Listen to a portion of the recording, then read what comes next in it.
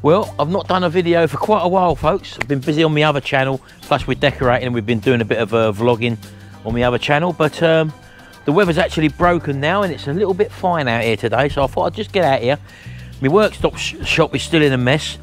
I've still got work to do on the Mondeo with the back glass quarter lights and also the front brakes, but now the weather's getting a bit better. That should be coming up hopefully pretty shortly.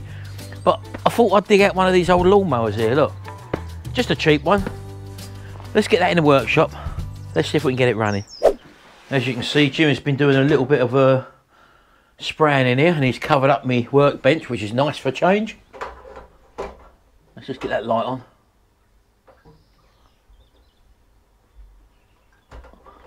I want to convert all these lights to LED ones when I get a bit of time, so that's another little job I've got to do.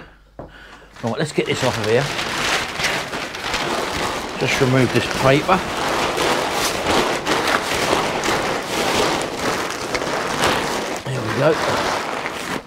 Right, must have a good clear out in here soon. I've still got these panels to sort out, folks. I've actually bought some more of this aluminium tape here to go over these. One of my subscribers has always said he's sending some paint along, but I really need to get it done. I've been waiting for the paint to come, but it's not arrived, so I've actually ordered some. I will find the use for the paint as well, so if you are watching, mate, thanks very much anyway. I will find another use for it. So let me just get these off of the bike rack. It's not a bike rack, is it?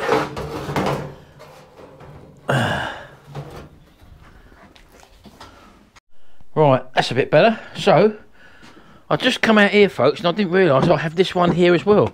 This is a big self-drive McCulloch, I think, by the looks of it. So cables seem to be in order, so I think we'll pull this one out instead. Again, I don't know anything about it. It was bought probably last summer sometime. So I'll just get it inside and get it on the ramp. Right, okay, that's it on the ramp. Now, all in all, the deck looks to be solid. There doesn't appear to be anything broken on it at all. It's got a Briggs & Stratton classic lump on it. It's a McCulloch 46, I take it that's 46 centimetres, 500CD cut Lawn Mower Premium. It's got the Sprint XC40 badged classic engine on it. And it's not priming. There might not be no fuel in it. The handles all seem to be there. The adjusters looking good, Nick. Now it looks like there's plenty of tread on the tyres. Let's take the engine oil out, see if we've got any oil in it and what state it's in. Well, I have to wipe that down. It looks like it might be overfilled. So let's get that out again and just give it a wipe down, because I've tipped it on its side a little bit when I was moving it in here, so it might be okay, it might not. Let's have a look.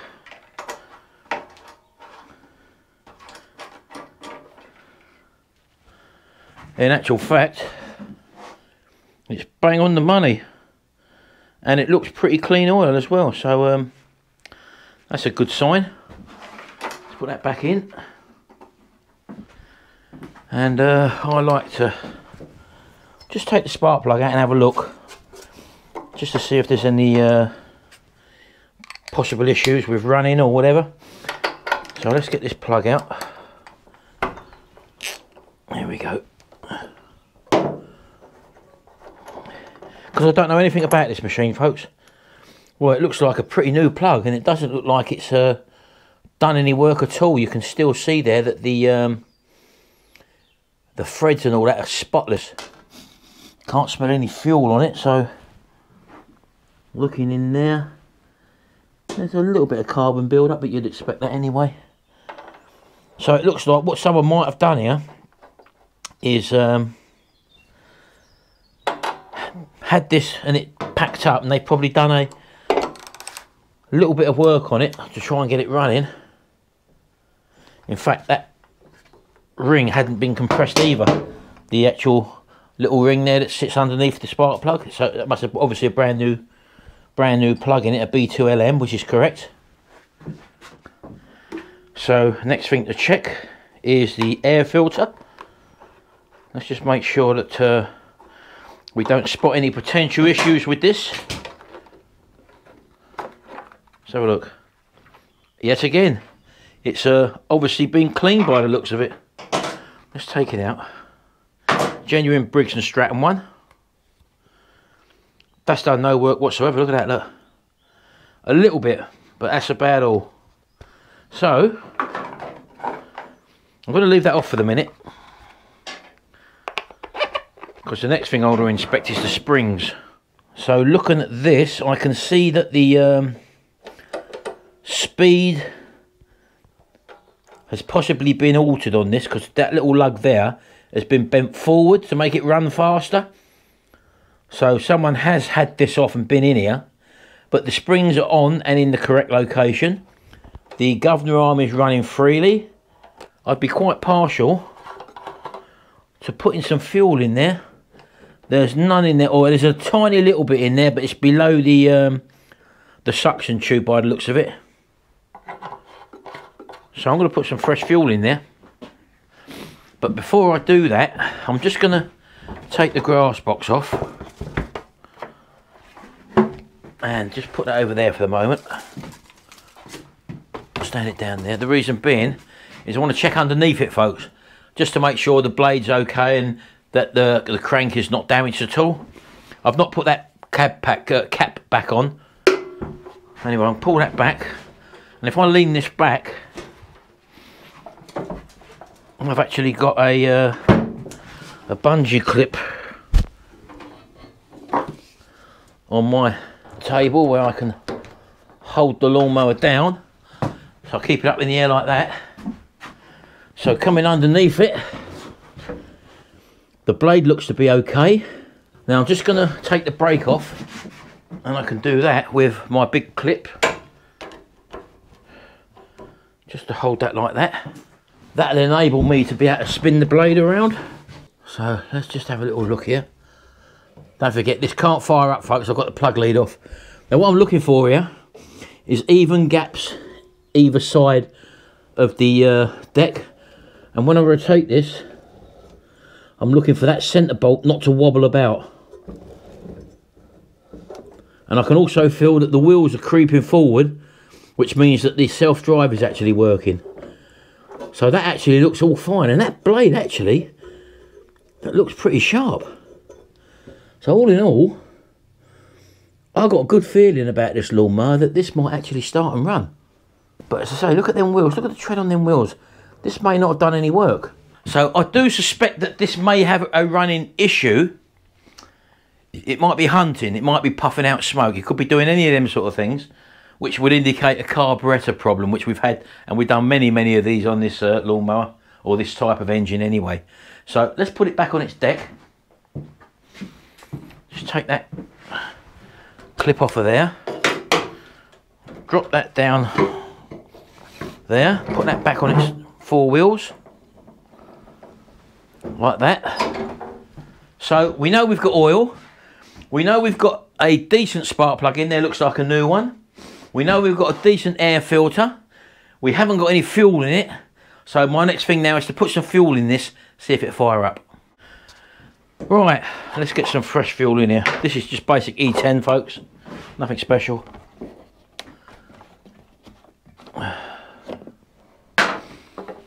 Right, let's just whack some of this in there.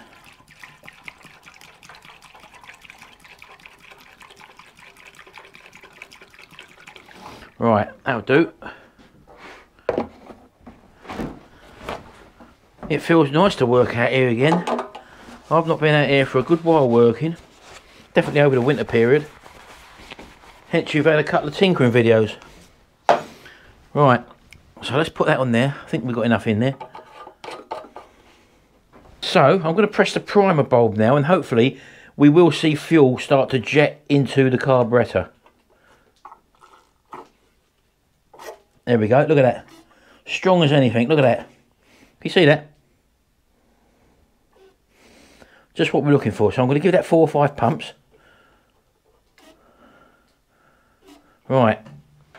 So I'm going to put the air filter back on again, simply because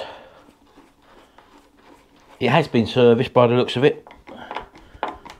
So if this does start and we don't need any remedial work to it, that's money sitting out in my garden. So all I will say is that this hasn't obviously been winterized. This has been sitting out in all the rain and snow and everything the weather's thrown at it this winter and even through last summer. So I'm just making sure that I've got nothing underneath the deck as well. That's another reason why I do turn it up, folks, because sometimes you get little animals like mice or even frogs living underneath them, and you know, you can, especially when they're living outside these things. So always check underneath before you start for the first time after a long layoff. Right, let's put that plug cap back on like that. Now I'm going to be starting up indoors, but I'm going to be putting my fan on, my extract fan. I won't be running it for long. We just want to see if it runs okay. Let's open the door.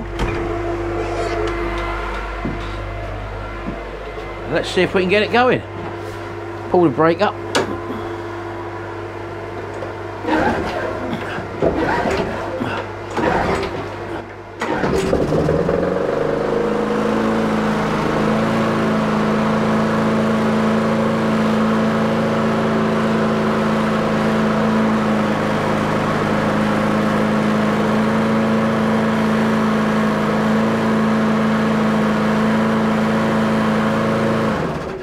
Right, two things straight off the bat I've noticed.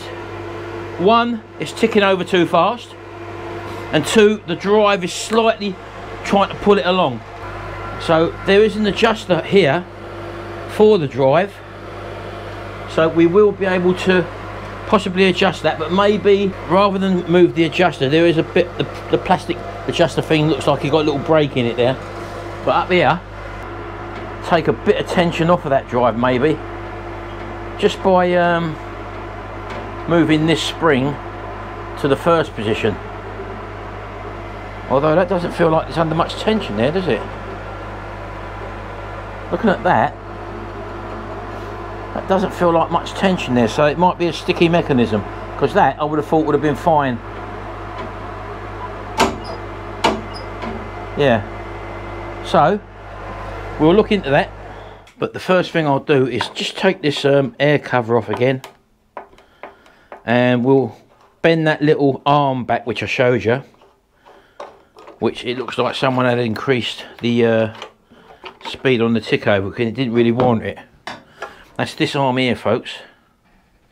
You can see it's quite well bent over there, and if I just push that back a little bit like that, that will bring the tick over speed back down to hopefully normal tick over. I'll just pull this back again. Just want to inspect underneath. There we go. Just drop that down there like that. And I'm going to take the spark plug cap off again as I'm underneath it. So I'm just checking the pivot to see if the motor's pivoting forward and back, which it appears to be. It's not too tight, so I'm happy with that.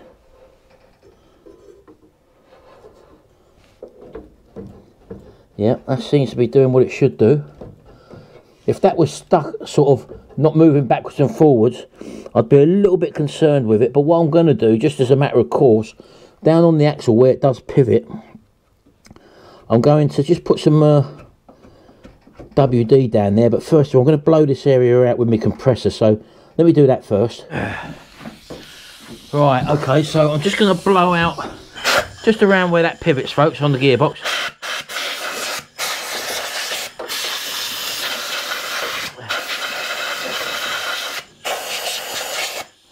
Sometimes you can get a lot of crap in there as well, and it stops the gearbox from moving side to side.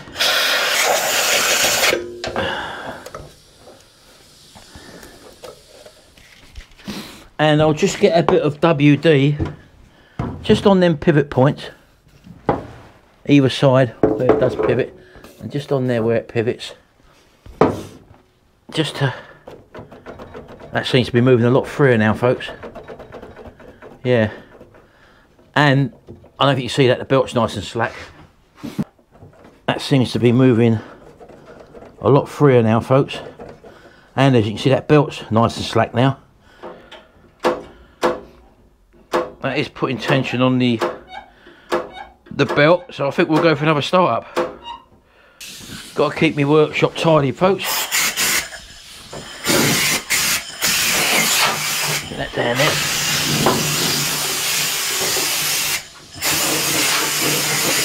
Right. Okie dokie. Let's drop that back down on its space.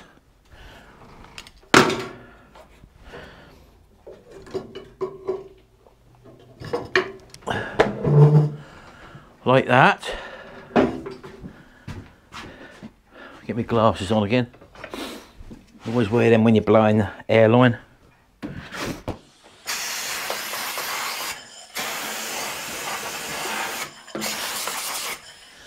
Blow off around the wheels.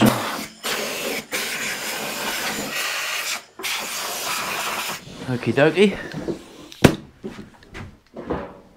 Right, okay. Let's try and start it again. See, one, if the tick over's slower, and two, it don't try and run away from me. Right, that's that. Put the fan back on, hold on.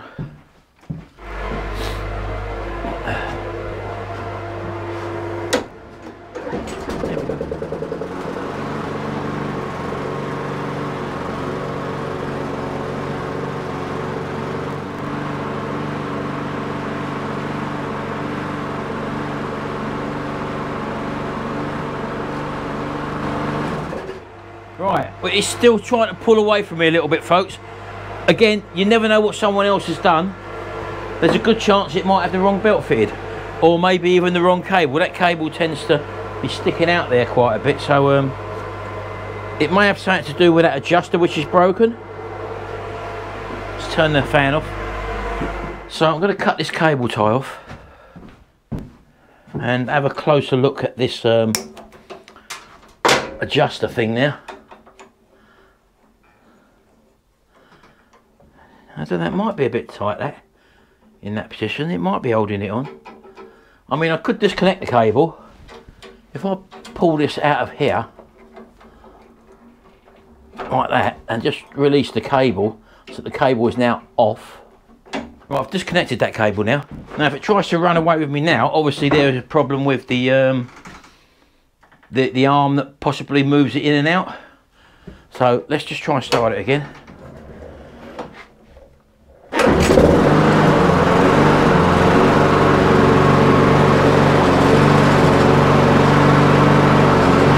There you go, look. No cable connected.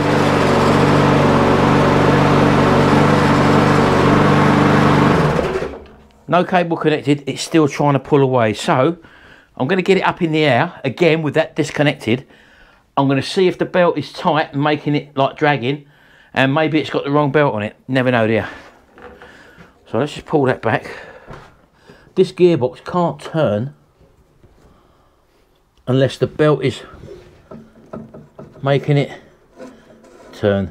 Look at that, look, it's had a new hub on it as well. Hold on. Is that sitting too far down, that? Right, well, one thing that's become apparent to me is that it hasn't actually got its guard on here as well. It's plastic inner guard, and I can see the fixing for the bottom inner guard there, and that might be sticking through because that motor's not quite sitting at the right angle. So I'm just going to take this blade off.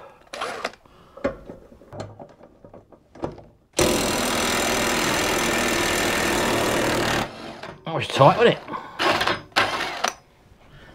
Let's take that off of there. Yeah, that's a bleeding lovely sharp belt, blade. Very sharp. And this makes me laugh. You know when we all sharpen our blades up and we put a nice sharp edge on them, and then you get people say, you don't have to have a sharp edge on it, they should be blunt. And when you buy a new one, it's true, I've seen the new ones, they got a blunt edge on them. Well, if that's the case, why do we make so much of a fuss? You know when you got a reel mower or a cylinder mower and we say, oh look, it's got to be able to cut paper and all that sort of stuff. So it's okay for that blade to be sharp, cutting the same blade, cutting the same grass, But when we sharpen these up, people say, oh no, you've got to have it blunt, you know, you just dull the edge off. I like them sharp. That's the way I've always done it, and that's the way I'm going to continue to do it. So yeah, next time someone says to you, don't sharpen the blade, just say, well, why do they sharpen real mowers blades, like the cylinder mowers then, and they got to cut paper all the way along? If there's a little flat spot there or a little bit where it don't cut it, people say, nope, that's got to be right, you've got to have it cutting all the way along. It's the same grass it's cutting. Just something for you to note there, folks. That's just my opinion anyway. Right, okay, so I'm just going to drop that belt off for a minute,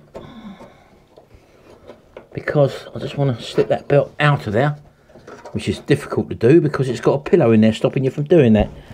But I just want to see if there's any added tension on that spring. That's as far forward as that can come. The only thing I can see stopping that coming forward anymore to take that tension off is that bolt there.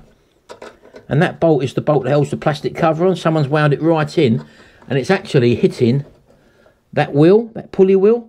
So that could be holding that just off to bring tension on the blade, because all that motor does is pivot backwards to increase the tension.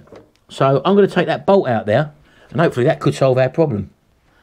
I'm pretty sure that should have been an 8mm. No, it's just that plastic that I can't... I'll have to break that plastic off, I think. I'm sure it's an 8mm. So whatever happens, it's going to need a new plastic insert to cover that belt up, because it has actually been removed or broken off at some stage. There we go. Let's try and snap it off around there. There we go, come on. We're getting there. I've got my multi-tool here, look. This might be able to cut through that plastic.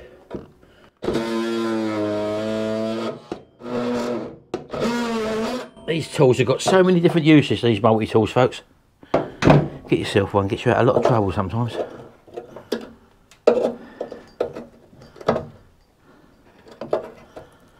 There we go. Just get a bit underneath that. There we go. Now we're cooking on gas. Look at that. That's just thrown it off. Oh, there we go, look. And that, yeah, that's wound through, and it's touching that pulley at the back, folks. So if I just undo that now, which should be 8mm, which it is, look at that, look. There we go. Right. So that's out now. That can come down a little bit further now. And I'll tell you what, I'm just going to bend this bracket down a little bit. It looks like it's actually been bent up. So that could all be part of it as well. That bracket being bent. So if I just bring it down there like that. Let's move that motor up out of the way. Look at that, look, see? That's better. Now I don't think that's making contact with that wheel now. There we go. Right, okay, let's put the belt back on. Right, well that's a lot slacker now. Right, okay. We'll whack that blade back on. Don't forget the flutes go facing upwards, folks, towards the back of the deck. So if I put that on there like that, we'll whack that back in there.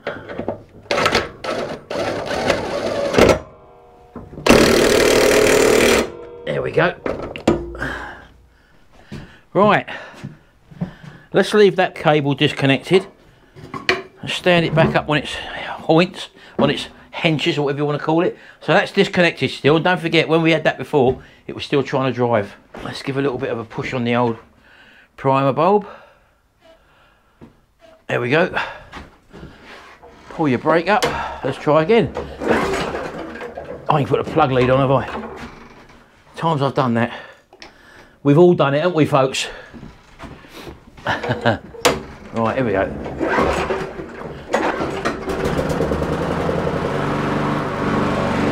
There we go, look at that, look. There we go. Right, well that's all right, folks. Let's just take that off and put the drive cable back in. Bear with me. And make sure we have got drive. Let's start it up again.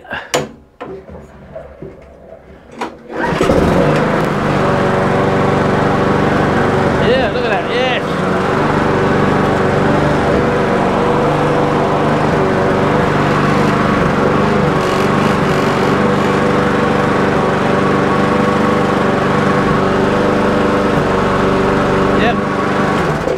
let's take it outside. Oh, yep, that's right.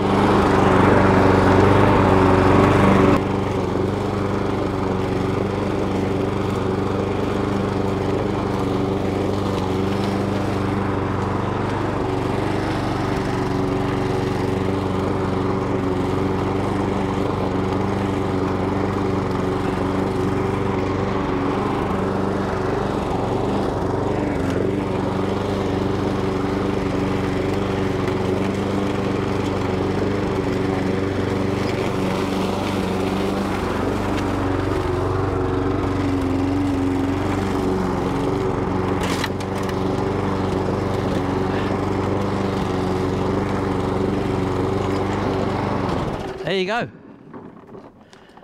So to be honest with you, all this needs is a little bit of a clean up, and I'm going to have to order one of those guards for underneath.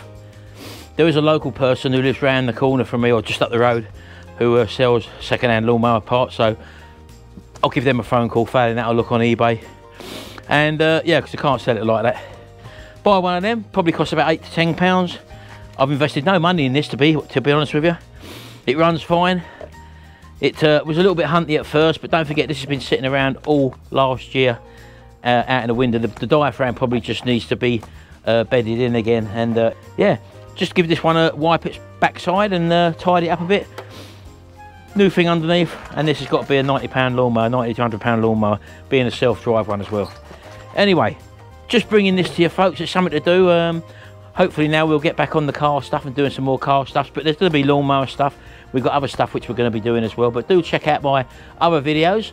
And what's he doing? He's chasing shadows, look.